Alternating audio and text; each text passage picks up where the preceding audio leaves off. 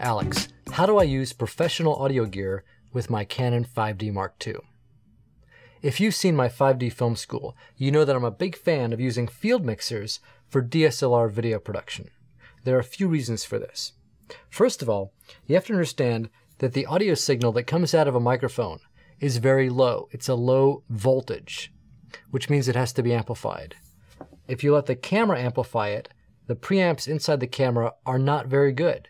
They will add hiss and noise to your signal, which makes it sound bad. The preamps inside a field mixer, and this Asden is by far the quietest and the best field mixer I've found for the money anywhere. And I've got a link to that on the 5dfilmmaking.com recommended gear page. The preamps inside a mixer like this one are going to amplify your signal, adding hardly any noise or hiss to it at all. So you're going to have better audio. Secondly, because a mixer accepts multiple inputs, this one, for example, has 4 inputs, you could mix multiple audio sources. What if you had 3 lavalier mics and 1 boom mic?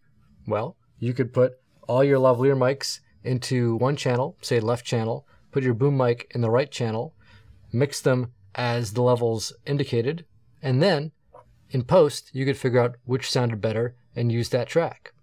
Finally, a mixer allows you to adapt to changing conditions on the fly. Whether you're shooting a wedding or an independent film, you're not going to be dealing with the same level of volume the whole time. And because you can control the levels of each input on the fly and see what you're doing with the meters, you're in a much better position to get good audio consistently than with any other means. Now, out of the box, the Canon 5D Mark II has automatic gain control functionality that tries to adjust the signal to keep it at a good volume all the time. The problem is it doesn't work very well, first of all, and secondly, as I mentioned earlier, it's noisy, adds a lot of hiss to the signal. Fortunately, a genius named Trammell Hudson invented a firmware update called Magic Lantern that allows us to have complete control of the audio functions in the camera. Here's how it works. First, you download the Magic Lantern firmware files for free from magiclantern.wiki.com. Then you copy the files to the root directory of all the CF cards you're going to be using. Once the card is in the camera, you go into the menu and tell it to update the firmware.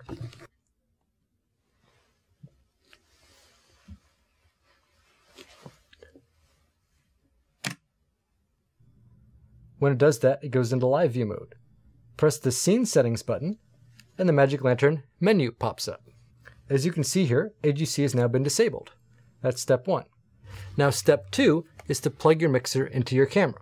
You can do that either with a string of adapters like this, or you can get a nice little custom cable like this one. I say custom, but you can order it. Again, go to the recommended gear page on 5dfilmmaking.com. You plug your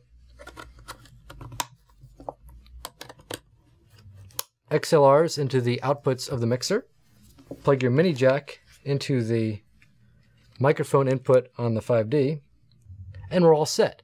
The only thing we have to do now is to get the levels inside the camera set to the same level as the output of the mixer. It's much simpler than it sounds. To do that, we use 1 kilohertz 1K tone. And you can see there that this generates a tone at the 0 level on the mixer. Now all we do is go into the camera, take a look at the little volume display from Magic Lantern. What you want is to get your tone hitting just about the midway point here. That'll give you a nice full signal while still allowing you some headroom for the occasional loud noise. As you can see here, Magic Lantern gives us the option of using analog gain, which applies to both channels, or digital gain for individual channels. I did a little test to see which gave cleaner sound. Theoretically, you'd think digital would be cleaner, but when I ran an empty signal into the camera and maxed out each type of gain, digital generated twice as much noise as analog. Once you do get your gain set, you want to click over and save your configuration so that you don't have to reset it every time you turn your camera on and off. And that's it. Once your camera is calibrated to your mixer, all you have to do is adjust your knobs to keep your levels jumping right around 0. Now, another huge advantage of Magic Lantern is that it allows you to plug your headphones into the AV jack on your camera so you can actually hear the audio that you're capturing, which is always a pretty smart thing to do. There's a reason that every professional production, from national news to Hollywood, uses some kind of field mixer. Now you can too, thanks to Magic Lantern and a couple of little adapters. I hope this has been helpful. If you have a question for me, send it to the address on your screen. And if you want to see more videos, check out 5dfilmmaking.com. See you next time.